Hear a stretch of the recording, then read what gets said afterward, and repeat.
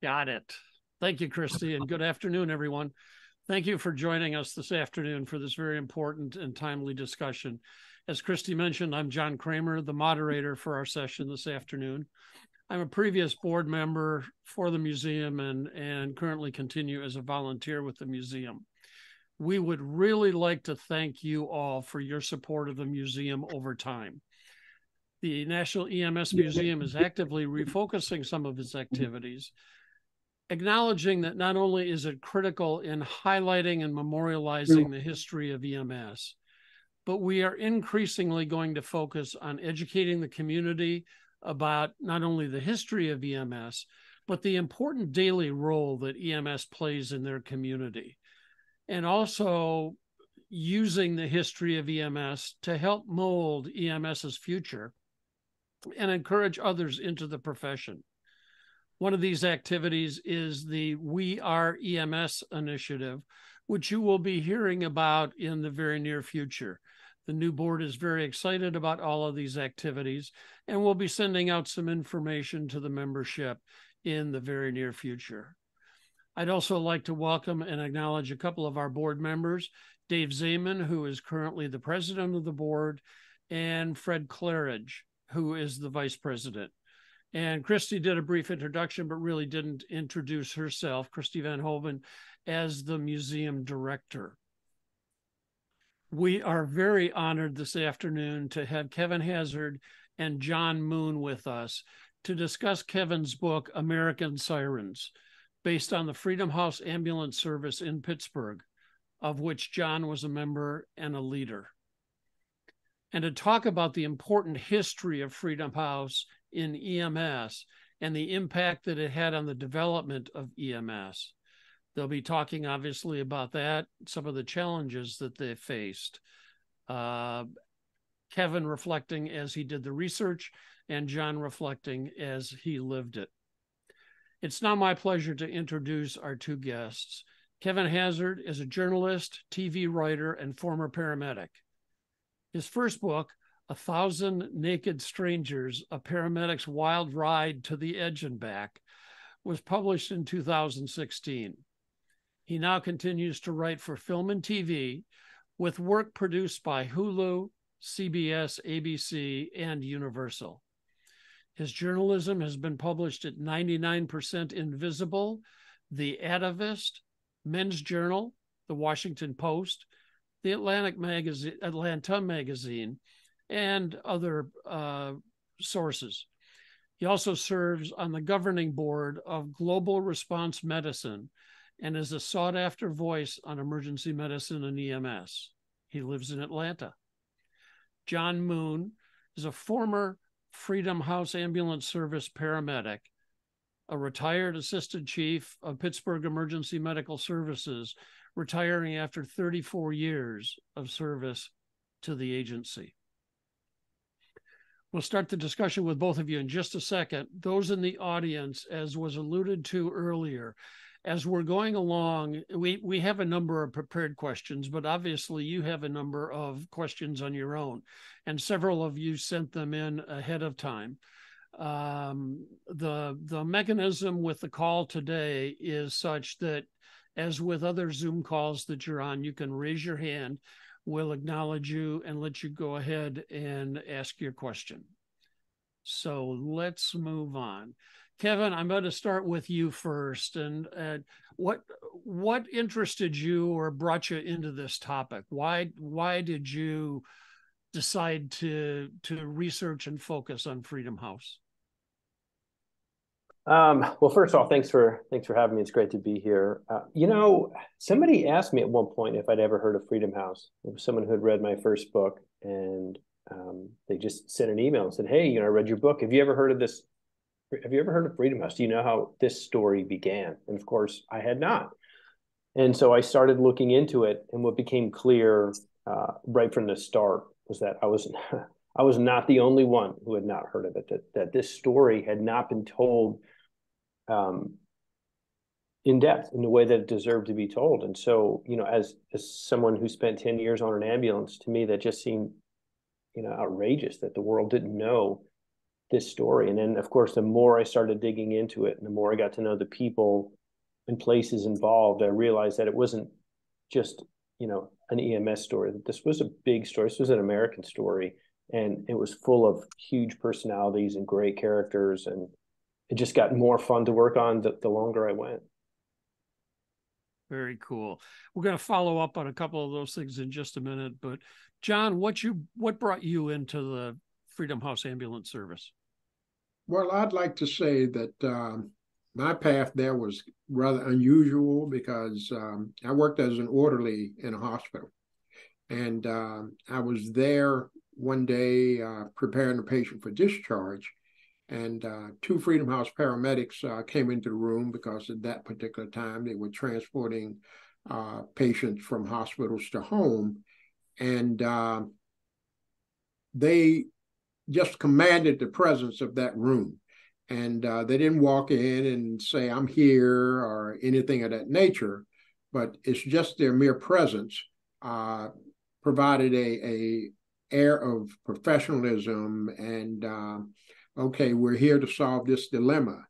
And I just became in awe of these two individuals. At that time, there were two African-American men with afros and beards, and that was the style during that time. And it was just the mere fact that they conducted themselves in such a professional manner that I said, that's what I want to do.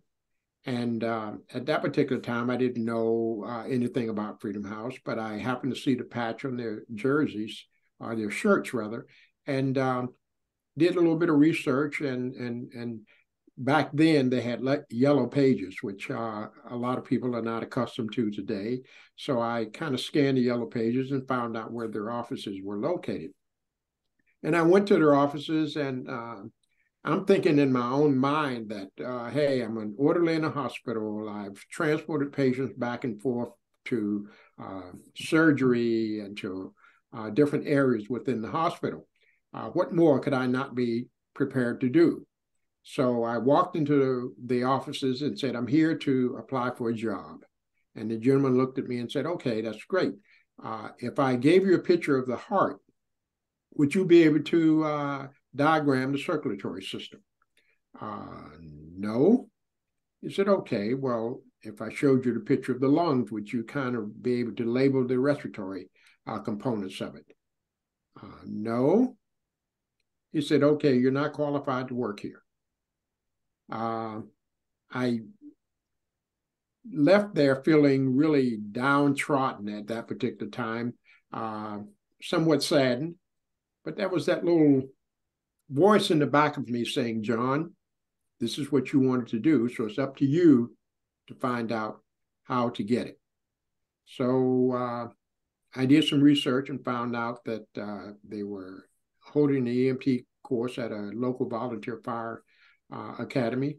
And I went there for 13 weeks, twice a week, and passed the practical and the written exam, and got my certificate along with the patches at that time, and went back to Freedom House. And at that particular time, I got hired right there on the spot. And as we often hear, the rest is history. So as Freedom House was starting to build up the service, were they looking primarily for folks who had already trained as EMTs? Yes, they were, because the training itself was getting ready to evolve into something far more sophisticated than any of us had already had been through. So you had to at least have the basic knowledge as to what you were going to get yourself into prior to being hired by Freedom House. Great, thank you. Folks, I apologize. It appears that my video has gone off, but I'm hearing well, and I'm assuming that you all can hear me. So we're going to continue to move forward, and hopefully after having closed all my other programs, my video will eventually come back on.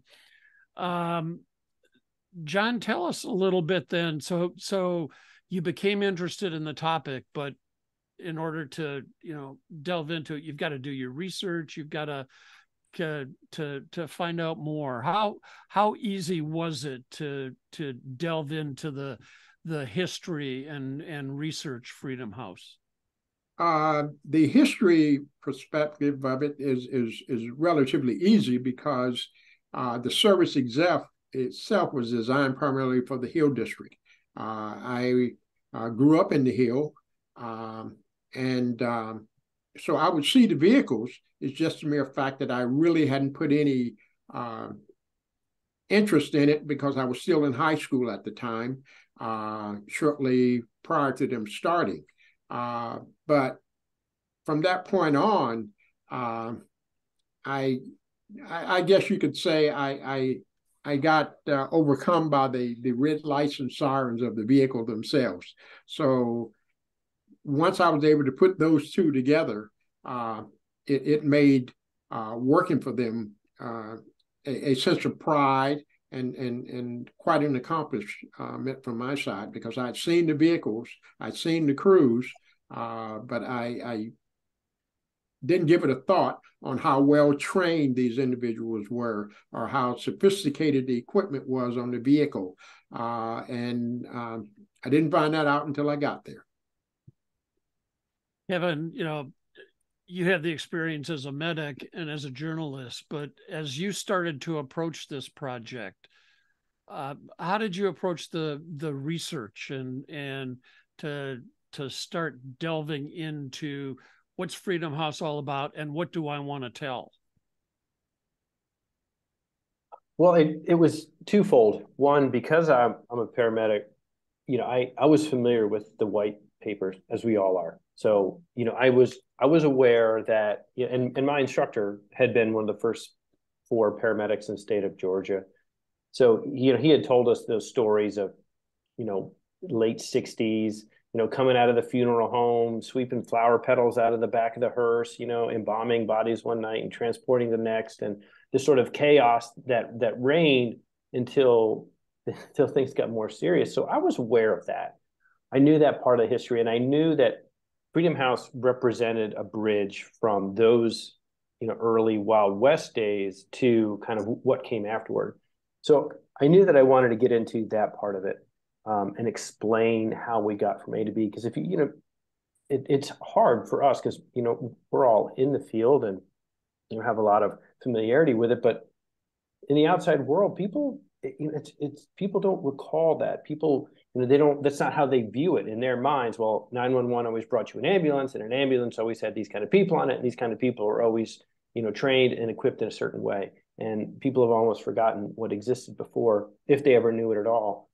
So the telling of it, I knew was going to be a big part. But as I started to do the interviews, I realized that, it was the personalities involved that really made this a big story. Whether I was speaking to John, whether I was talking to George McCary, any of the other guys who were involved, the thing that kept coming up over and over again was a story of a group of people who, came from a place that the world had sort of overlooked, and they all in one way or another were searching for a way to make their mark on the world. And with that theme in mind, and even Peter Safar, he barely escapes the Holocaust, and he comes to the United States at the end of the Second World War, and he has this tremendous sense of survivor's guilt, and so he's looking for a way to live up to the fact that he survived when so many others did not. And for him, that was going to be medicine. He was going to make a mark on the universe through medicine, one way or another. And, that leads him into anesthesiology, which leads him into the CPR studies, which is, in and of itself is an absolutely crazy story. It's so bananas to look at what they were doing. And of course, you could never get away with what he did today. You couldn't just take people in a hospital and sedate them and paralyze them and then keep them alive with Boy Scouts. The world would not allow it. And yet he was driven by, something deep inside of him to keep going, and to keep innovating and to make a difference in the world. And that was the same thing with everybody that I spoke to. And it was also, it was apparent from Nancy Caroline's diaries and from things that people said about her that she was driven similarly. So on the one hand, I knew I had this story of this medical revolution of how we got from hearses arriving at your emergency to paramedics that are arriving at your emergency. But it was filled with these people who had these incredible stories. And I mean, no matter how big or small, Phil Hallen is a guy who gets mentioned here and there, not often enough, but, Phil was one of the visionaries who helped to create Freedom House. He helped lay the groundwork. And he started his ambulance career because he was working as an orderly at a hospital in Syracuse, where he was studying to get his PhD in English. And he's walking through the hospital. I mean, just wrap your head around this for a moment. He's coming from an OR where they have been amputating limbs. So he's got, in some sort of vessel, I assume, he's got a limb, an amputated limb, and he's moving through the hospital with this leg that has been cut off, and he's going to bring it to the incinerator where it's going to be incinerated. And as he's walking through, he passes a sign as he sees out of the corner of his eye that says, if you volunteer to ride the ambulance, we'll give you free room and board. Well, he's studying for a PhD in English. He doesn't have a penny to his name. And he sees the free room and board sign, and that's what leads him into EMS. And it's that sitting in the back of an ambulance leads him into public health, and public health leads him to Pittsburgh, where he runs a nonprofit that helps to lay out the groundwork and the seed money for Freedom House. So every turn it was peopled by really fascinating characters, and that just came from calling people, from interviewing people, and trying to track people down. I'm assuming that processes like these are similar to, in a certain extent, similar to writing academic texts or articles. But as you interviewed people, I mean, and this question actually came from a member of the audience. You indicate to them that you're working on this project, you're going to be publishing this book, and do you talk with them either for attribution or for non-attribution? Yes. If there was somebody who said, hey, I don't want to be, if I'm just going to give you this information on background, will you take it? I would take it. But, Freedom House had been written about many times in a very superficial way. So every person that I reached out to, I said, hey, I was a little bit afraid of coming on strong, but I said right out of the gates, hey, I'm writing a book. This is going to be a huge project. It's going to take a lot of time, and I'm going to be, if you're willing to answer, I'm going to call you a lot. I'm going to try to get a lot of information. But the one thing I promise you is I will tell the whole story start to finish. So everyone I reached out to by phone, by email, the first thing I said was, hey, this is for a book project. I wanted people to know that this was going to be the full accounting of what happened and who did it. So nobody, with the exception of one person, Mitch Brown, he gave me information, but he said, I don't know how much, I want to discuss what happened. And, through the years, Mitch has been, Mitch is an incredibly outspoken guy. He's a great ambassador for Freedom House, for EMS in general. So he's been interviewed all over the place. So, I had a bit of a workaround because, through the decades, a lot of people have wanted to hear what he has to say. So I had a lot of information from him. But for the most part, everybody was willing to sit down and give me the opportunity to get their side of the story. That's great. We'll circle back in just a couple of minutes to talk more about Phil Hallen and Dr. Safar and Caroline. John, a minute ago, Kevin referred to Freedom House as being revolutionary. Did you all feel that was the case at that time, or feel that impact?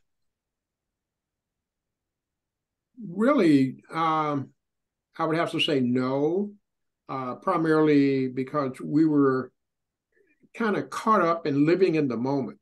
We had a job to service a underserved or neglected community that didn't have the very best opportunities in basically the basic things of life, whether it was food, whether it was shelter, whether it was medical care.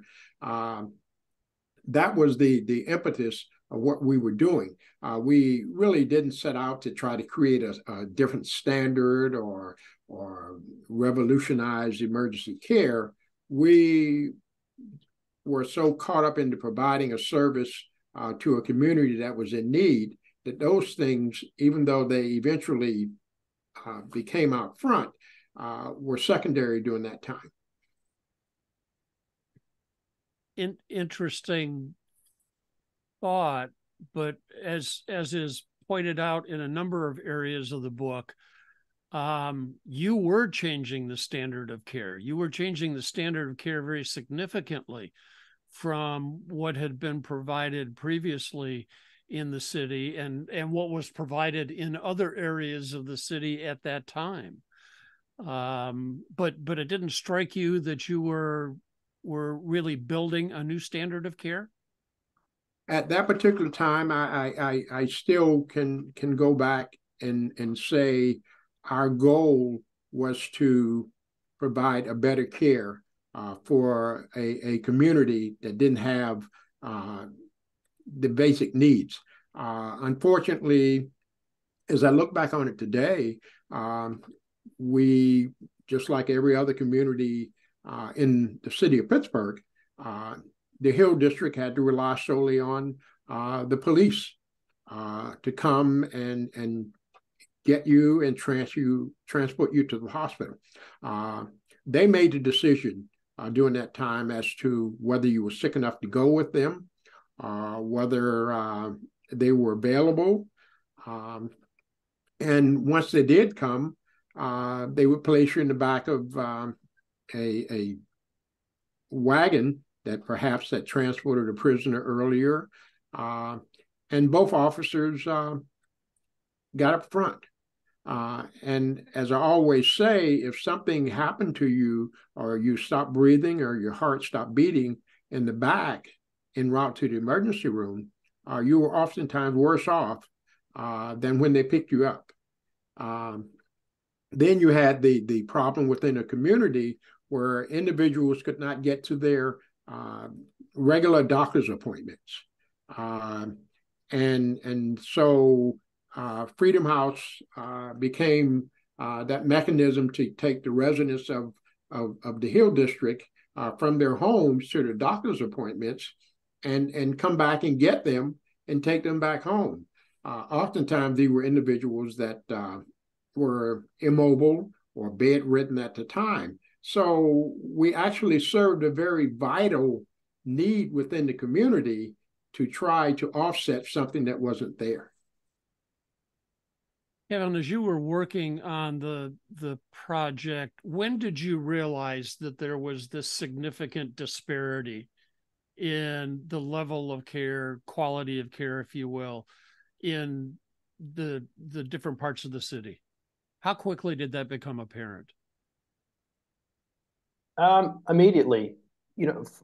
Every account from the time centered around the fact that the city was resisting it. There may be about a half dozen articles about that came out from 1968 until 1970. So from, Freedom House, the very first class who went through Sappers program hits the streets April of 1968. Then in 1970, a new mayor is elected. And at that point, it becomes a fight. And so, you have 6 articles that come out in 2 years. And over the next 4.5, 5 years, you have 15,000 articles that come down. And all of those centered around, again, this fight between the city and this growing medical service. And over again, what people would say, the people involved, the community that was involved would say, what existed before we came here was this. And it was a system in which the police would determine when a call was placed whether or not they wanted to show up. When they arrived, they would determine whether or not they wanted to provide any care. And then they would leave. They would toss you in the back and they would speed away. And then that would be the last that anybody saw of you if you were really sick. So, the people involved were very aware of what the stakes were. And the stakes, of course, were that their community stood to die in their absence. The community had died in their absence. And, if they were to be shut down, we'd return to those bad old days. And so every article I read talked about that, extensively. And, of course, there's a huge case of David Lawrence, which, that was probably the earliest example. And that happened in 1966 of a very famous person dying, a very public death, essentially because the city's EMS service was absolutely not up to the task. And then as the years go on, as 73 turns to 74, there begins to come this other noise, which is from the other neighborhoods, the wealthier neighborhoods, saying, whoa, wait a minute. We're stuck with what existed back in 1966. And these other neighborhoods, these poor neighborhoods, are on the cutting edge of what could be tomorrow. Why don't we have that? And so then you get this other view of people realizing, oh, wait, we're stuck in the past. And not only are we stuck in the past, but we're stuck in a past that could be lethal if your life depended on it. So the stakes that were involved were clear from the very beginning. And as soon as I started researching this, I realized that, the standard of care that had existed, particularly in the Hill District, but for the entirety of the city of Pittsburgh up until the arrival of Freedom House, was pretty abysmal. And, that was not a system that was going to change without drastic measures. Definitely. John, we talked a little bit about this before we went live, but the book talks about the first intubation that you did, and you chatted about that. But can you share that with the whole group? Yes, it was quite interesting because I was called to report to the operating room to meet with Dr. Peter Saffer. Didn't tell me where I was going or anything of that nature. So I go up to the, I believe, 9th or 10th floor, wherever the operating room was at that time, and meet him. And he and I walked from his office to the operating room. And we walked directly in. And the thing that amazed me to this day is that everything ceased. People stopped talking. The anesthetists stopped doing what they were doing. The OR technicians stopped doing what they were doing. And they all looked over at the door at me, standing there with Dr. Peter Saffer. Now, I'm sure they were used to seeing him go in and out of the operating rooms during his tenure there. But they were not used to seeing someone that looked like me. If a person that looked like me came through that door, they were either pushing a mop or a bucket. So they were essentially awestruck of this person that didn't have any tools with him at that time, standing there with the chief of the anesthesia department and chief of critical care medicine. He walks over to the anesthesiologist who was sitting at the head of the patient and said, "Get up." Not in a very tactful way or "would you please" or anything. He just said, "Get up." And he said, "You sit down and intubate that patient." Now, at that particular time, if you can picture, the operating room was totally silent. I don't know whether they have them today, but at that time there were amphitheaters in the operating room. So you had perhaps residents or medical students all peering down at this one person. And I sat there, and the equipment was lying right on the patient's chest. She was not breathing. So I subsequently picked up the blade, exposed the cords, and put the tube in. At that time, they were the hard red rubber tubes that had metal tips on them. So these are things that people can't imagine today. But I intubated the patient on the very first try. That was confirmed by the anesthesiologist that had been removed from his seat. And from that point on, we went from room to room, intubating unsuspecting patients that were being prepared for surgery. Unbeknownst to me, during that time, a week or less than a week, I would take that same procedure out into the field and do it in a patient's home. The amazement about that particular time in the operating room is failure was not an option, as I mentioned, primarily because we were in the process of writing the actual manual that paramedics could take those procedures or skills out into the field. So if I would have failed, that would have sent the message that these guys, these lay people that don't have MDs or any initials behind their name, well, we better think twice about allowing them to do that procedure. So I kind of did it there and turned around and confirmed it by going out into a person's home and performing that procedure in the field. It's great to know that we did that, but what you have to try to keep in mind is the emergency rooms at that time were not accustomed to having a patient come in that was intubated and the person that brought them in did the procedure. So I was challenged by emergency room physician as to who did it, who told you to do it, and who are you? So I had to answer those questions and kind of respond to that challenge. And once we were able to overcome that, the word kind of got out that these are the types of things that are going on out in the field that Freedom House itself were doing, not any other services, but these group of individuals from Freedom House Ambulance Service were actually doing to patients. And fortunately for us, the hospitals that we service were part of a conglomerate or a group of hospitals. So they were made very much aware of that during that time. Was Dr. Safar aggressive in sharing that information with medical staff members so that he could help diffuse some of that concern? Well, it wasn't so much that he was aggressive in doing it, but Dr. Nancy Caroline had to get that word out. And once, just reliving it, once she told me to do it, I thought she had lost her mind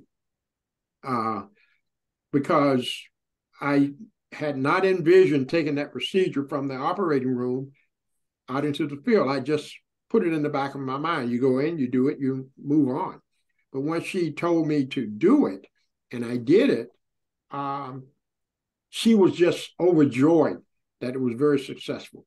So during that time, it was her responsibility as our medical director to alert the various emergency rooms that we transported patients to that, hey, you got these guys that are doing these procedures, and they're very, sophisticated, and they're very good at what they were doing. So it was her effort in trying to get that word out. And she was very successful at doing that. This is for both of you, because Kevin, you alluded to Dr. Safar a little bit, and John, you just brought in Dr. Caroline. I never had the opportunity to meet either of them and talk with them.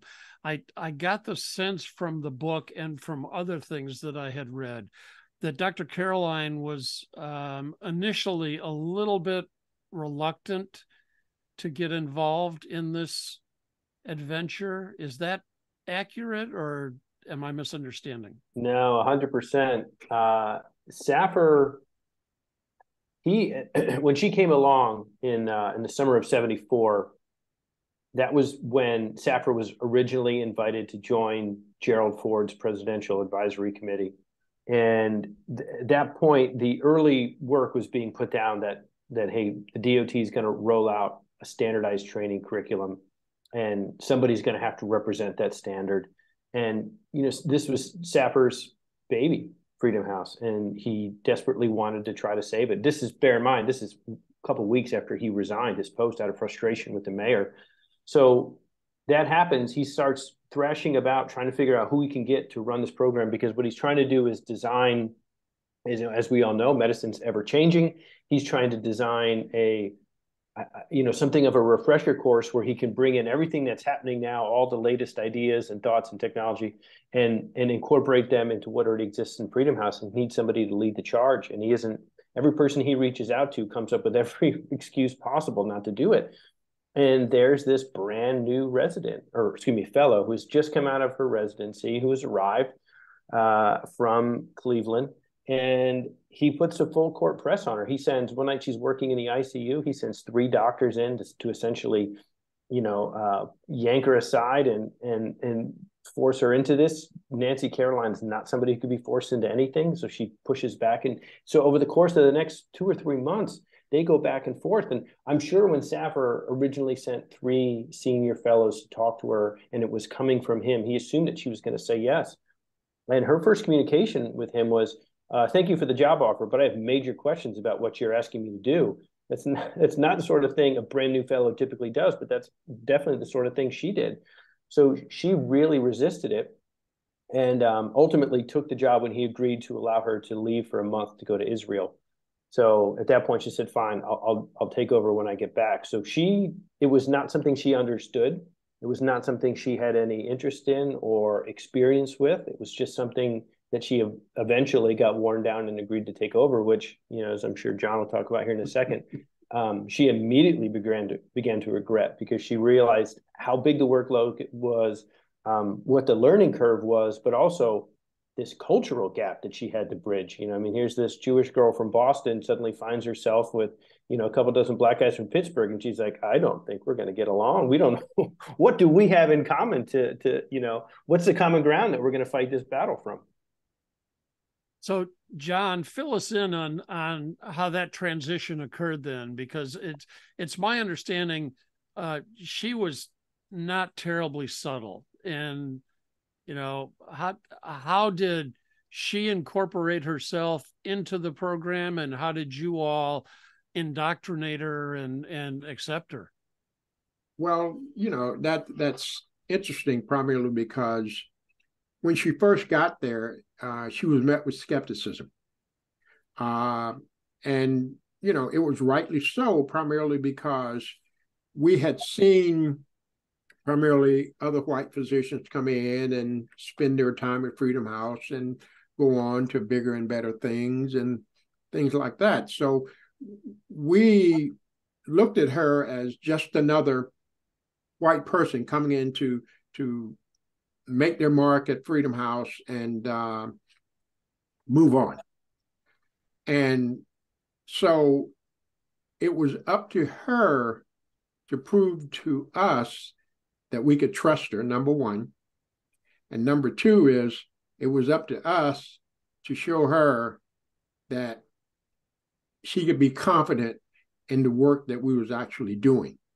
And it took a while for both of those things to fall into place, primarily because she became more of a very aggressive type of individual.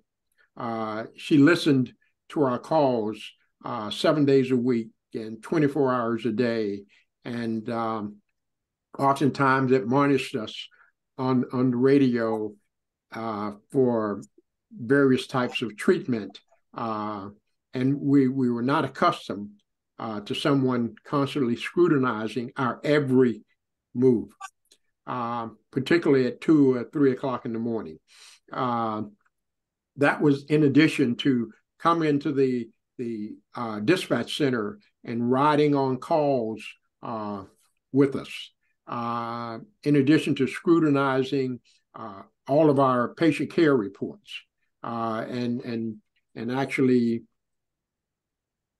red marking whatever she thought was an error and or misrepresentation of what the patient actually had. So you had this battle going on where there was a lack of trust and perhaps a lack of confidence. So those two entities had to kind of come together, and once they did, it became like a marriage made in heaven. She was able to go to battle for us. She was able to open doors for different areas within the hospital that we were not allowed into. And I often like to paint this picture. Imagine someone that's a 5'2" Jewish woman walking down the hall with 4 black guys with afros and beards, and walking right into an intensive care unit, not stopping at the desk, not saying we're here, but walking right up to a patient's bedside and start doing a history and physical on a patient that's in the intensive care unit. What does the monitor say? What's the rate of the IV? What particular type of drug is this patient receiving? What's her chief complaint? Listen to the lung sounds and let me know what you hear. Those are the things that we were able to accomplish because of her.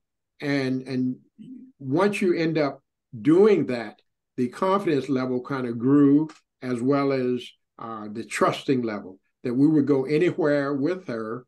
So you can imagine her going into an all-black neighborhood, going into what I would call, and perhaps they don't exist too many today, is going into a soul food restaurant and eating the same type of food that we ate. Or going into an abandoned building that was a shooting gallery for, unfortunately, drug addicts, and being part of that overall environment. She didn't shy away from anything like that. So those are the types of things that she was able to do that build up our trust in her, as well as her confidence level in us. So even today, even though she's no longer here, and unfortunately she's passed 20 plus years ago, I still miss that camaraderie that we had. Kevin, hearing John's first person perspective and having had the opportunity to not only interview other people, but review documents of Dr. Caroline's, look at, I think you mentioned you had the opportunity to review some diaries through the courtesy of her family. What did you get of her perspective of that transition and that engagement? A lot of self-doubt, which is interesting from someone who's as accomplished as she is. If you look at what she did here in the US, what she did in Israel, what she did in Africa. I mean, with zero agricultural experience, at one point she started a food program in East Africa just because she saw that there was a need and she undertook it. So this was not someone who shied away from a challenge, but she's very young when she begins this program. You know, when she joins Freedom House, she's very young and she's untested and she's totally uncertain of herself. And so part of it is, there's a cultural gap. I don't think it's, it's not the same today. The idea of a white person eating a soul food restaurant is today not strange, but, for that era, that was a big deal. So there's a cultural gap, but for her, there's also this ability gap that she has to figure out how to span. And she has never heard of a paramedic or of an EMT. She's never set foot on an ambulance. She has quite literally no idea what's expected of her. And yet, what is expected of her is that she's going to take this group of people and turn them into the best possible versions of themselves. And she's never done anything like that before, and so she's uncertain how to do it. So she begins to listen to calls on the radio and tries to figure out, okay, realizing immediately this is a totally different type of medicine than what I'm used to, which is ICU medicine. This is medicine on the street, which, as we all know, is not even, it's the most extreme version of emergency medicine. And so she doesn't have any experience with it. And so she just says to herself, okay, I'm going to throw everything I have into this. I'm going to do this all day, every day, nonstop, to the point that she stops doing her other rotations. She puts a cot in the crew room and sleeps there. She runs calls with them day and night. She throws herself into it, and it's that dedication. It's that, that's such a wonderful answer to, I'm not sure how to do this. I'm not sure I even can. Then I guess I better give it every ounce of me that exists in order to make this thing happen. And, that's what emerges when you go through her stuff, is this very uncertain person who's just beginning her career, who's been handed a huge challenge, and who meets all the doubts that come with it with just a very ferocious work effort. For both of you, did she get to the point where she understood the significance of her contribution and could acknowledge and appreciate that? I truly believe she did. But I think her overall goal was to make sure people recognized what we did at Freedom House. It was somewhat not unusual for her to sit back and allow us to be projected out toward the public. But I think her crowning moment was that she came into an organization where you would say other people were not as receptive, and was able to come out with something that the world itself wanted to emulate. And I think that's the crowning moment that she was able to really accomplish that feat with the group of individuals that society said wouldn't amount to anything, or the least likely to succeed. Mm-hmm. And she was able to build that confidence into us to the point where we had no doubt that there was nothing in that field or in reference to pre-hospital care that we couldn't accomplish. Kevin, do you think she recognized the significance of her contribution? I do. It's interesting to note that the very first people to use emergency care in the streets were actually the Israelis. She brought a draft of it with her when she moved to Israel. The book had not yet been published in the United States. And when she started their national EMS program, she used the blueprint that she had helped develop in Pittsburgh.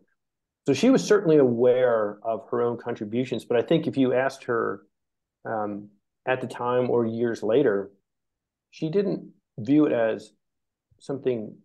She viewed what she did in a much dimmer light than she viewed the people who worked for her. She said time and again in various iterations of things that she wrote through a number of years that she owed a debt to Freedom House far larger than anything that she herself, was able to rack up. And that came down to the relationships of the people that she had. She knew that she was a fish out of water. She knew they had no reason to trust her, that these were people who were waking up every day to go to a job for a city that was actively conspiring to take them down, and that they should have been bitter and they should have been angry and they should have been distrustful, especially of her. And they were not. They welcomed her in when she proved herself to be a legitimate part of the team. And that relationship that she built, helped, she believed at the time, to, sort of pull her out of an incredibly dark period and also to catapult her forward. So I think she would probably, as John said, I think she would probably point to the work of Freedom House as being a greater achievement than her own contributions. Very nice. John, we talked about airway management in the context of intubation. What other advanced skills did you have available to your team? Well, I look at a lot of the things that are being done today, and I'd say, wow, we were so far ahead of our time that it actually boggles my mind. Just to give you an example, and I just love to use this, we're in an opioid epidemic crisis right now, and the drug to treat that oftentimes is Narcan. Now, everybody has Narcan. First responders have it, fire have it, police officers have it, even some addicts themselves have it. You can go to your local drugstore and get it. But what people fail to realize or don't know is that Freedom House gave Narcan back in 1972. We were the very first service, obviously, in the world to administer Narcan outside of the hospital to treat heroin overdoses. And we did it in a very unique way, primarily because we didn't inject it directly into the patient. We kind of titrated it in an IV, and we use the patient's respiratory rate as a guide. If your rates started slowing down, we'd give you a little bit more. We'd speed the IV up. But the beauty of that is very few, if any, of our patients woke up in the back of that truck. And that was designed for that purpose, because we wanted to keep you more or less in a dazed, a confused, or semi-conscious state until we got you to the hospital in a more controlled environment, so they could fight with you and do what. So no one actually woke up and fought with the paramedics or jumped out of the back of the vehicle and run off down the street or any of those things, because it was by design to kind of keep you in that state of euphoria, for lack of a better term, until we got you in a more controlled environment. Now today, who knows? This seat at the head of the patient, the onboard suction unit, the oxygen unit, telemetry. We were the first to transmit an EKG from the field back to the emergency room to discuss it between ourselves and the ER physician. If you look at the terminology of medical director, that's a normal course of action. Every service now is required to have one. And so those are the things that oftentimes we take for granted because we're so accustomed to them always being there. And very few people actually realize where they came from. Were you given the flexibility to aggressively treat the patients, or did you have to call in for permission to intubate or defibrillate or administer Narcan? Well, that's interesting, because there was no such thing as standing orders back then. So all of our advanced treatment was with the consultation of Dr. Nancy Caroline.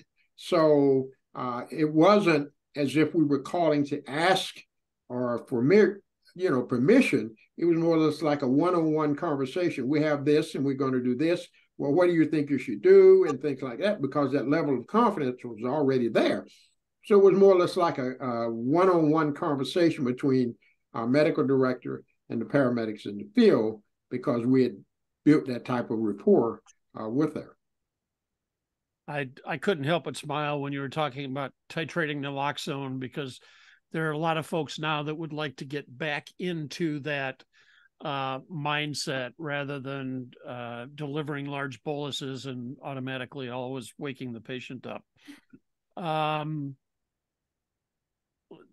Kevin, I don't know if this is a fair question or not, but I'm going to ask it anyway. If you had the opportunity to talk with Dr. Safar, what would you ask him? What would be your big 1 or 2 or 3 questions? Man, there's so many. I'd love to hear about his time toward the end of the war, when he was working in a hospital in a city that was embroiled in open combat, oftentimes directly out in front of the door. What was that like?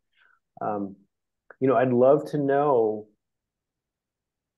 what was, and I guess I wouldn't ask him what was going through his mind when he did the test, because by all accounts, he was overflowing with self-confidence. But I would just love to know, just hear him tell his side of those CPR studies and how he devised it, and what convinced him that he could pull this off. Again, I'm not sure you'd get a good answer to that, but boy, I would just love to hear him tell his side of the story. And then honestly, I would be curious to hear what he said about his relationship with the city, because that he battled the city long before he had troubles with Freedom House. He began battling the city when he first devised the idea of a paramedic program, and nobody would pay any attention. He continued to battle the city after the death of David Lawrence, and then he continued to battle it when Freedom House came along. And he had these philosophies that he like of how he would negotiate with people. And the first one was sort of like, this very nice, like, oh, I'll try to do this and this. And he had written all this down. And the second one, I'll do this, and the third one is a bulldozer, and I will just come in and knock you over. And I just love the idea of this guy who would start by taking people to certain restaurants around the city. There were some places that did not allow Jews, and his mother was part Jewish, so there were places he wouldn't go to the country clubs. He took them to these towns, these restaurants in the middle of the city, and he was, in his mind, he always referred to town and gown, which was a doctor who was not only good in the hospital but also good politicking, and that was really what he prided himself on. And I would just love to hear him talk about starting ICUs, starting anesthesiology departments, pushing through the idea of these, of a paramedic program, getting going with the resuscitative work that he did later. And every step, he was negotiating with reluctant city leaders to do exactly what he wanted. And ultimately, it always went his way. He managed to get people to do what he wanted. And so I would just love to just hear him talk about that process and about turning, from the sort of the nice guy into the bulldozer. And understand he's a tiny human. He's not a big man. And so it would be very interesting to watch. Very cool. John, you were trained directly by Dr. Safar. He was responsible for not only implementing the program, but training and oversight for a period of time. When he transitioned, and again, this may be a little bit unfair, I'll apologize. When he transitioned to Dr. Caroline, did you all feel abandoned by Dr. Safar? I would say yes, somewhat, because it was someone that we had developed a relationship with, and it wasn't out of the norm on one end, because we had become so accustomed to individuals coming through Freedom House more so than coming to Freedom House. And as a result of that, you're absolutely correct. There was a somewhat sense of abandonment there, because we really didn't understand that we were going to get something better, and that was Nancy Caroline. And as I think back over those times with both of them, and I think you asked Kevin what questions he would ask them.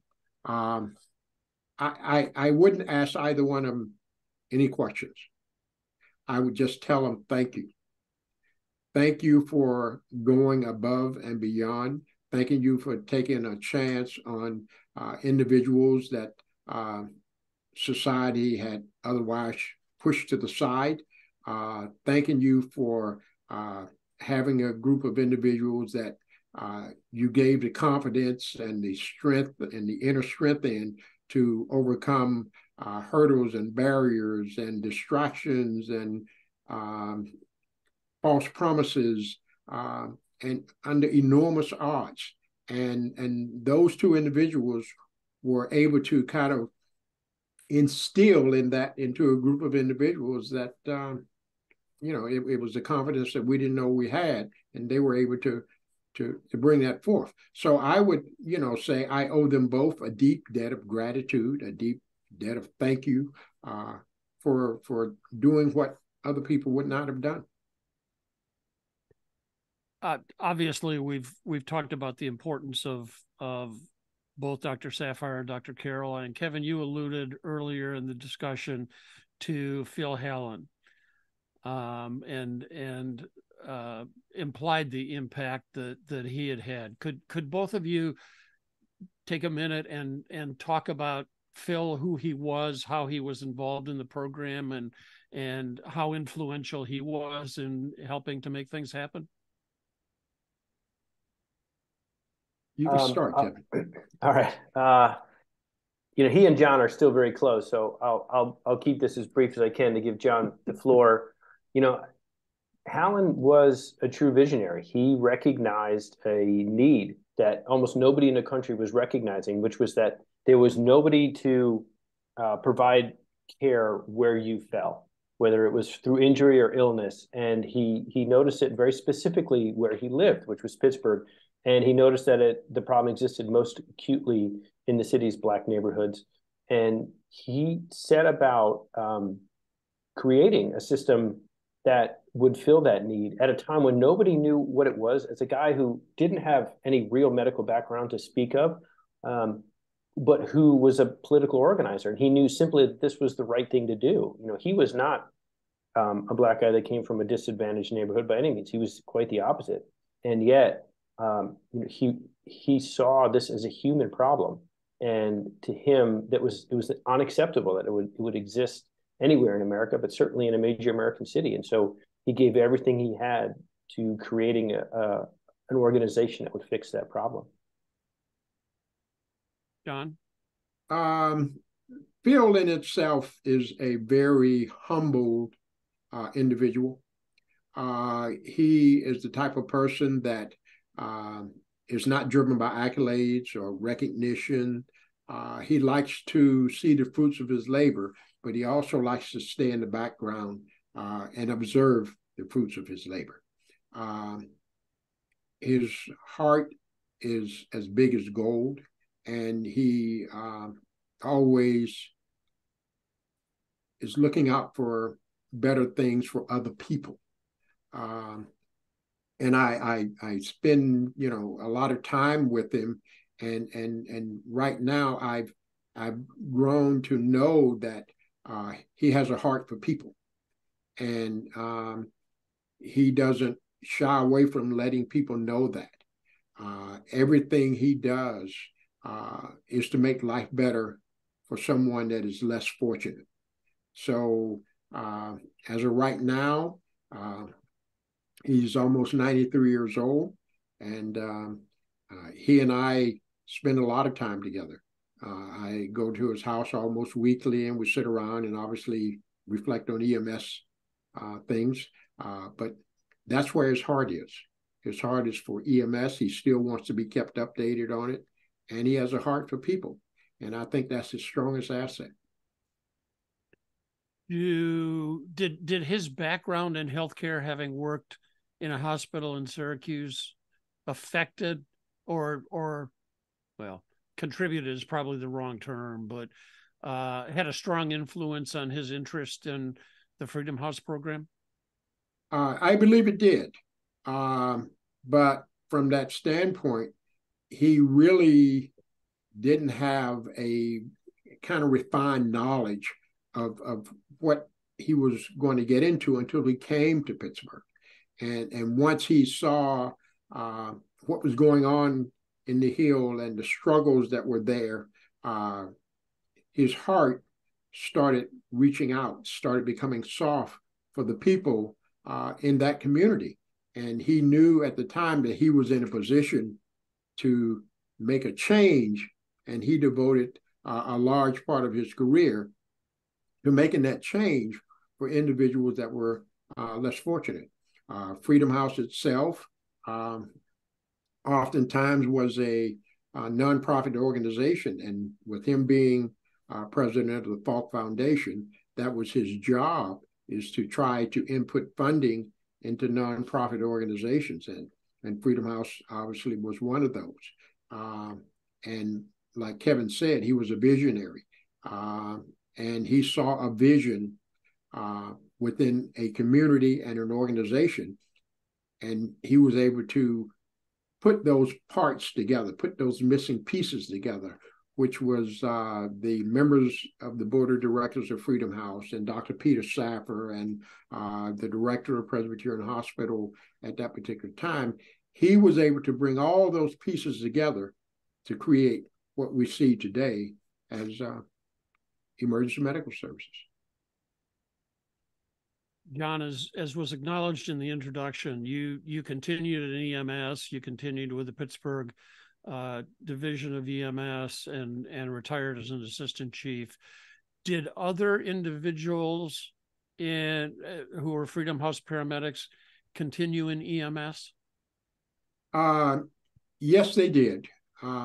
Unfortunately, not a lot of them. I'm kind of saddened to say, and I don't want anyone to take this in a different format. I'm not a disgruntled former Pittsburgh EMS employee. I love the department. I love the people that work there. But we're talking about a different time. If you go back into 1975, there was an agreement between Pittsburgh EMS or the city of Pittsburgh at that time to take all of Freedom House's employees. And the saddened part about it is that the agreement said it had to take you, but it didn't have to keep you. So unfortunately, and I'm speaking from experience here, there was a systematic way put in place to eliminate, if not all, of Freedom House's employees. And I view that as if you remove the individuals that are making history, you essentially remove that part of history that the people created. So I had to endure those same type of hurdles and barriers and distractions. And sad to say, everyone didn't have the inner strength that I had. So as a result of that, I was able to reap the benefits of working for Pittsburgh EMS. But as I went up through the ranks, it still remained my goal was to keep the legacy and the history that Freedom House created. Because even today, I still owe a debt of gratitude to this organization that I don't think I'll ever be able to repay. So my way of trying to repay it is to keep this legacy and keep this part of history alive. And that's why I commend you all for this presentation, because it all fits right within that plan of trying to keep the legacy and the history of Freedom House alive. Thank you. I just want to remind folks in the audience, I have a whole bunch of other questions that I can continue pursuing. But if you have questions that haven't been addressed yet, please feel free to raise your hand and we'll address those. John, I want to play off your comments just a few minutes ago and fast forward now to, I guess, officially May 2023. I mean, Pittsburgh EMS just announced their new EMS chief, who is the first African-American and the first woman to serve as chief of Pittsburgh EMS. For both of you, thoughts and reflections on that other than it's about time? I'll put it this way. The desires of my heart have been fulfilled. And right now, my heart is smiling. The unfortunate thing about that is it took almost 50 years for that to happen. And I believe, and I know for sure, I've known her for 20 plus years, that she will do a great job. I have to point out that she was the best person for the job. She did not get that job because of her race or her gender or because of this administration. She earned that job. She was the very first person in the history of Pittsburgh EMS to actually work every job classification in that department, from EMT to paramedic to crew chief to district chief to assistant chief to deputy chief and now the chief. No one in the 48-year history of Pittsburgh EMS has ever accomplished that goal. So right now, she's my shining star, and she's been able to show that all of the hurdles and barriers and distractions and broken promises and deadlines and things that we went through at Freedom House was all worth it because she made sure of that. Kevin, thoughts based on everything that you've learned about Freedom House? There's very little I can add to what John just said. Although, what a nice cap to the legacy. Very much so. William, we'll get to your question in just a second. One other question that was submitted by one of the attendees before the webinar, specifically for John. Do you remember the video guy riding with you in the late 1980s recording Pittsburgh EMS? That's a loaded question. Yeah. Yes, I do. I believe he was one of the individuals that took that still photo of me sitting in the office, if I'm correct. Yes, I was, John. Okay. Thank you, John. Denny.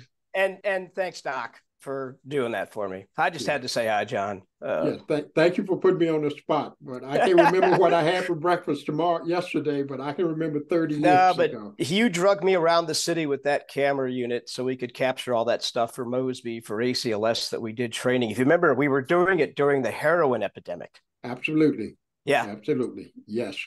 What year was this? 88, 89, I think, wasn't it, John? It was. Yes. I had just met Walt and Dr. Stewart, and they got us on the units to ride. Yeah, it was during the China White epidemic in the city of Pittsburgh. You're absolutely correct. Yeah, John showed me more of that city at night than I ever. And I love that city a lot, but it's been a pleasure listening to you, John. Thank you. Thank you. Thank you very much, Denny. William, did you have a question? He'd take off mute. First off, John Moon, it's an honor to meet you. Kevin also, and this is probably more for Kevin than John. Kevin, my interest in this meeting is I want to hear a little bit more about the research and how you put the book together. I must admit I'm only about a third to a half of the way through. Liked your writing style from Thousand Naked Strangers. I like the writing style in this. How many did you interview? How long have you been working on it? You mentioned you repeatedly called back to several folks, and what? Just I want to hear a little bit more about you putting this book together and the construction of that, if you don't mind. And sure, thank you. Of course. Thanks. So I got onto this story, I believe it was around August of 2018. And the first thing I did was I just started Googling it. And I assumed that I would come across, sort of a definitive account of Freedom House, and very quickly realized I was not going to. But there were enough very small accounts that I had the gist. I had the 2-minute version. So from there, I just started looking up anyone whose name appeared in any article written about it and finding ways to reach out to them, whether it was through social media or over the phone. I think I cold called George McCary, got him one afternoon. He was sitting in his recliner, and I could tell he was like, "Who is this?" But he talked to me and answered my questions. Phil Hallen at one point hung up on me because I asked him a question he thought I should have already known the answer to, which is really very funny. But that was the start of it, was tracking down as many people as I could, and I think I got about maybe 6 people who were either on an ambulance or Phil Hallen. Interviewed them as much as I could and as many times as I could to get all the different pieces of their story. And then, like I said before, I got lucky in the fact that this, in the city of Pittsburgh, just turned into a huge fight. Had this happened, had Freedom House happened in maybe a different city, it would have been different. But the fact that they were resisted so long and so stubbornly by the city government, it became a very public fight. So there are quite literally thousands and thousands of articles. And so the hardest part was trying to lay out a timeline to determine sort of how things flowed, because there was a lot of ups and downs and backs and forths. And as we all know, EMS has developed in fits and starts. And so I did my best to try to lay out what it looked like in the city, but I also then went around and tried to lay out what existed in other cities, in order to say that, Freedom House were the first paramedics. Like, I needed to know who else had been training and when. And, very quickly I realized that many of the other training programs did not come along until 68 or later, like, for instance, Los Angeles, or some of the ones that came along in 67 or 68, like Miami or San Francisco, were mainly focused on cardiology and were not full spectrum, probably what today, or Belfast for that matter, probably what today we would call a cardiac tech, or at least what 15 years ago you would have called a cardiac tech. So I did, I tried to find timelines of other cities. And then I just, the hardest part for me was figuring out what the themes of this book are. If you watch a movie, very, except for the very worst movies, they're not just about, a guy wakes up, it's like the sort of boy meets girl, boy falls in love with girl, boy makes a mistake, boy loses girl, boy runs to the airport just as her plane is about to take off and gets girl back. Like, that would be a really boring movie. You need to be invested in both boy and girl in order for you to care about whether they come back. So I needed to figure out, how do I get to the heart of what the story was and why these people were there. And, I was certainly this way as a medic. And I think, a lot of the people from Freedom House were. There's this reticence to talk about yourself and to discuss, how you felt in various moments and, sort of your hopes and fears. And so I had to, just keep asking stupid questions. And I'm sure John will tell you I ask many stupid questions, but eventually, you get to a point where someone remembers a little detail, and then you can begin to unpeel it. And that was the case. I was able to get to the fact that, these guys were all coming from, really difficult situations. John grew up in Atlanta and then made his way to Pittsburgh. Many of the other people were born and raised in Pittsburgh, but the story was quite similar, regardless of where they went later in life. Mitch Brown is a perfect example of that, of a guy who's done all sorts of things with his life, but, found himself in the late 1960s, a little bit unmoored and looking for a way to, to announce himself to the world.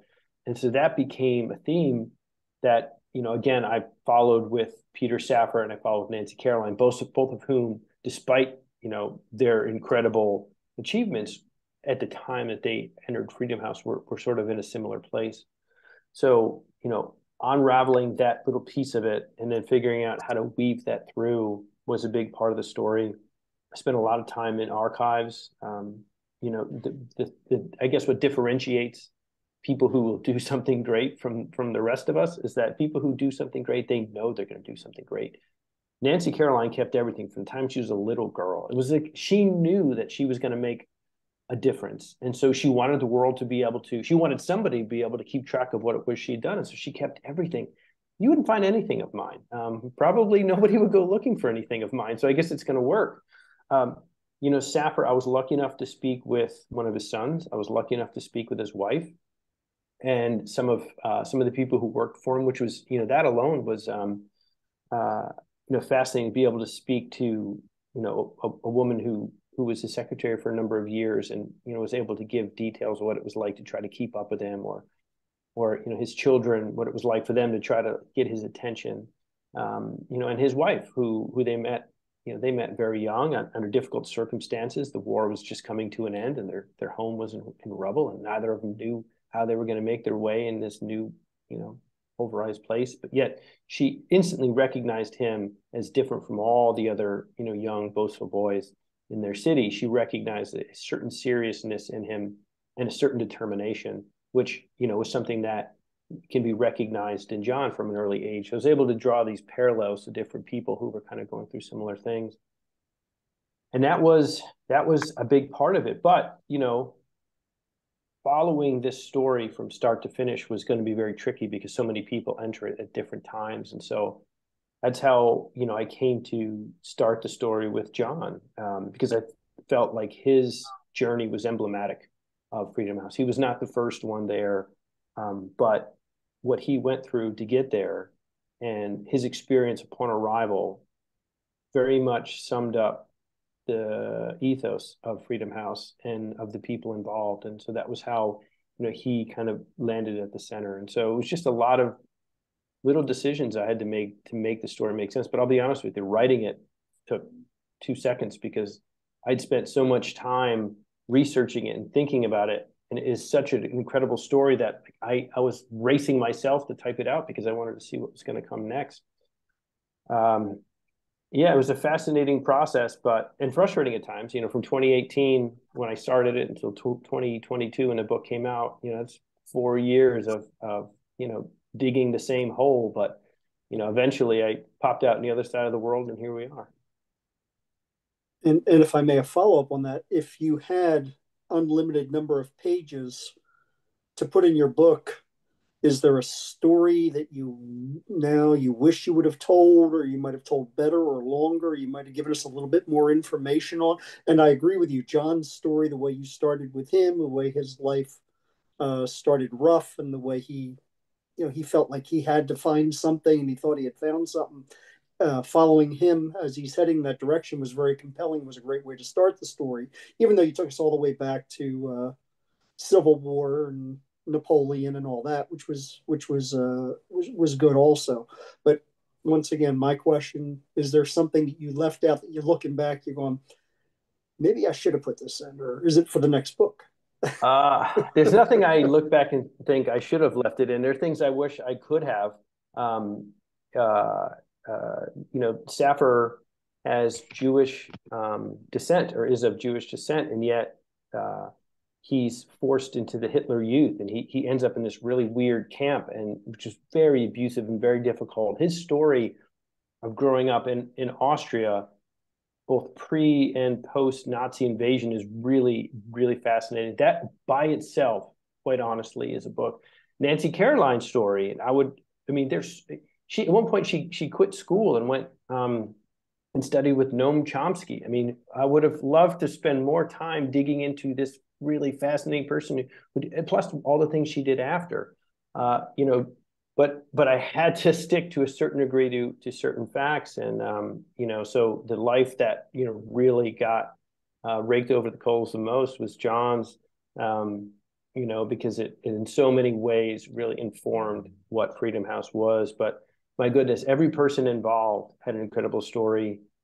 Mitch Brown was a medic in Vietnam, and who wouldn't want to learn more about what was happening with these corpsmen over in Vietnam, and what were they doing, and how were they operating? What was that like? There's so many stories like that. I don't know that anybody involved in this program was not a truly fascinating person. Or, gosh, Phil Hallen, I had to cut out so much stuff about his fundraising efforts. There's a house that was designed by Frank Lloyd Wright called the Water Garden, and the family who that house was designed for was a very wealthy family who was one of the early donors of Freedom House, and he had to keep going over and over again. And the way that he got them to give the money was he realized that the son was trying to get out from underneath his father's shadow. The father had started this huge business, and the son was sort of the caretaker who'd come in afterward. And he could not get the guy to commit to this big amount of money that he needed. And finally, he realized that everybody referred to him as Junior, and it made him bristle every time someone called him Junior. And Phil Hallen in that moment said, that's it. He's tired of living under his father's shadow. So he pitched him as, hey, here's an idea that you can have something all for yourself that your dad's never thought of. And he sat down and signed the check that day. So there's so many wonderful things that happened, that just couldn't get in because there would have been it'd be a 1,000-page book. Thank you for the opportunity to talk to you, John. You also, and I'll be quiet so other people can chime in here. Thank you, Kevin. Based on your experience with this book and as a medic, how has your perspective on EMS changed, or has it changed? It's given me a much greater appreciation for the history. I think most of us look at white paper, Johnny and Roy, and then here we are today, without understanding that there's this incredible thing that took place. Nursing has Florence Nightingale, and there's all these different things that pop up.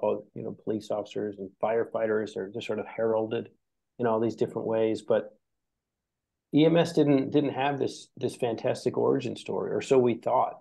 And having uncovered this wonderful piece of history, to me, just gives me a greater sense of pride in the job that I did, and also just a deeper understanding of how quickly we got here, how fast all this happened, and how far things moved in such a short period of time, how far things moved from 1966 until 1975. It's genuinely a rich piece of history, and I'm just glad to have known it. Thank you. John, what's your perspective on EMS now? Well, it's a great perspective right now. I think the history and the legacy that I tried to keep in the forefront during my tenure with Pittsburgh EMS is finally coming to fruition. It took a while. It took a lot of patience and a lot of persistence and determination, but I'm beginning to see the fruits of that labor right now, and it really makes me feel honored and privileged to be a part of this. Thank you. We have just a couple of minutes left. I can't thank you both enough. I've had the opportunity to chat with John several times in the past. Kevin and I met in January. He appreciated the fact that I had tabbed my book so that I can refer back to specific areas. But thank you so much for sharing this story. Thank you for the museum, on behalf of the museum, to be a part of it. I'll turn quickly to, actually, we have 3 board members on now. Dave Zeman, who is the president, Fred Claridge, who is the vice president, and Cindy Kessler, the secretary. Comments, thoughts, observations? Plug the museum, go for it. Always plug the museum. Thanks, John. I want to thank John and Kevin. This is just outstanding. I could sit and listen to you for hours and hours on end. So try not to get cornered by me in Reno, otherwise you might not. Okay. But one thing I wanted to ask, John, and all the fantastic work that Freedom House did and things, but we still have in EMS a lack of people of color pursuing our profession. And one of the things I see is the museum's charge is obviously helping with recruitment, retention, and educating the people, not only of the past, but of what can happen in the future. How do you see, or where can we take this museum to help people of color, underserved communities, bringing people into this wonderful, wonderful profession? Well, it's interesting that you asked that, because when I was at Pittsburgh EMS back in 1990, it was a problem where, unfortunately, the department went 10 years without hiring an African American. I brought that to the attention of my superiors and was able to design the first diversity 365 recruitment program for their department. And I used it based on Freedom House's format, where I went out into the community to different job fairs and community centers and expose the community itself to this as a career path. And it proved to be very, very successful all while I was there. Unfortunately, once I retired, we kind of fell back on the old axiom, if they were there, we'd get them. So I really think that the community, from an EMS standpoint, is your ally. So if you engage with your ally, and I think exposure itself equals opportunity. It's easy to put something on Facebook or LinkedIn that we're hiring and things like that. But if you don't put the foot soldiers out there in the community, it's going to fall by the wayside. So I think in order to change the face of EMS, and that was my intent at that time, is you have to invest in your community, because that's where your allies are. And so, in other words, the EMS services across this country has to go out into the community to recruit from the community in which you serve. Fred? Sure. I guess I just have a comment and then a really quick geeky-like question after my comment. First of all, I just want to express my gratitude to both of you. First to you, John, for taking all those chances and doing all those things that allowed me to become a paramedic several years later. When I can hear the stories of one of the very first people who did the job that I loved so much during the time that I did it is a real treat. And it's been a treat to get to know you over the last year or so. And Kevin, I don't think it can be overemphasized what you alluded to, which is that there was a real hole in our history of how all of this stuff got started. And you're absolutely right. Many people thought it was Johnny and Roy and Miami and LA and Seattle and all those places. And to me, in many ways, this is the real Genesis story, for lack of a better analogy, about how advanced life support service got started. And that's vitally important. And I thank you again so much for writing that story and making sure that we'll have it now forever. It was a big hole that needed to be filled. And now for my geek question. Is one of the original Freedom House ambulances around anywhere, or have they all been assigned to the dustbin of history, so to speak? I'm pretty sure they are all been demolished by now. And one of the reasons is all of that equipment was turned over to the city of Pittsburgh once it consumed Freedom House. So there's no more ambulances, only photographs of the vehicles themselves. Thank you. Thank you.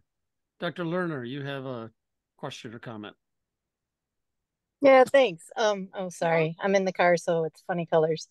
I just wanted to say, I think one of the incredible things about the story is, not really realizing what a badass Nancy Caroline was. Sorry for the bad word, but I do think it's amazing if you think about the time and women at that time, that she was able to take a leadership role. And I think when like the women in EMS group at NAMST talks about this, like, I think we have lost track of the fact that she actually did an amazing thing.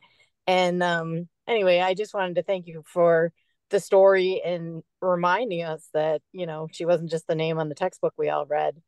And so anyway, mostly I just want to thank you for writing the book, because it really was incredible to read it. Yeah, thank you.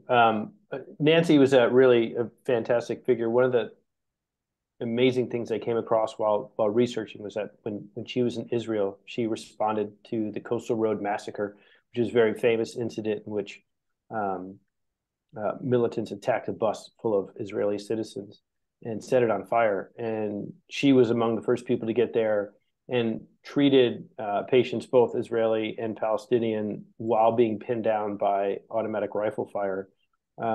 She's really an incredible human being. Just at every stage of her career was constantly in the middle of something, and then would go home and, just make herself a cup of tea. She's really just a genuinely fascinating human who, you're right, has somehow been overshadowed by the book. She's emergency care in the streets in many people's eyes, but there's a really fascinating person behind that title.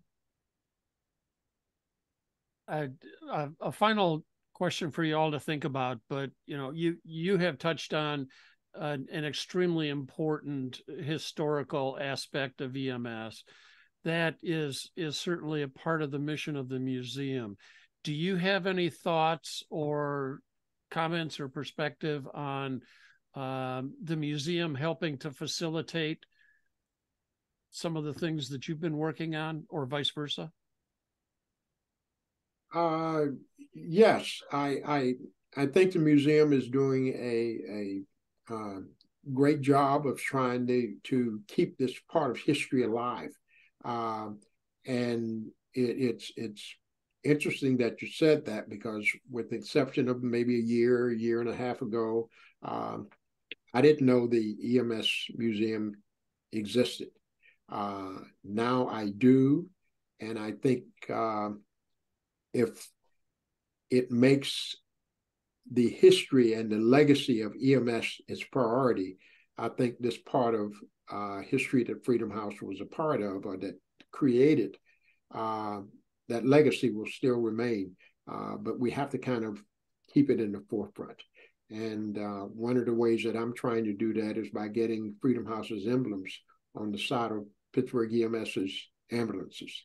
And that way, at least that part of history will also remain alive. There's a display in Pittsburgh at the Heinz History Museum regarding the attributes of Freedom House. So it's a continuous process, and I really, really, really appreciate all the effort that you guys are putting forth to help me keep that process alive. Thank you very much. We have exceeded the witching hour again. It was fabulous reading the book. It was even more fabulous hearing about both of your histories. On behalf of the museum, thank you so much for your willingness to delve into this and to work with us on this program. For those of you in the audience, again, we appreciate your support of the museum. Please continue to go out and lobby your friends, family, and coworkers. The museum really needs continuing support. You'll hear more about that in the future, but thank you all for everything that you do on a daily basis. John, thank you so much for your service throughout your entire career, but particularly early on. Kevin, thank you for deciding that you wanted to delve into this in much greater detail and for writing a great piece on it. Thank you. With that, thank you all. Have a great evening and a great rest of your week. And we'll see you all someplace soon, somewhere. Take care, everybody. All right. Thank you very much. Thank you. Appreciate it. Thank you so much. Thank you.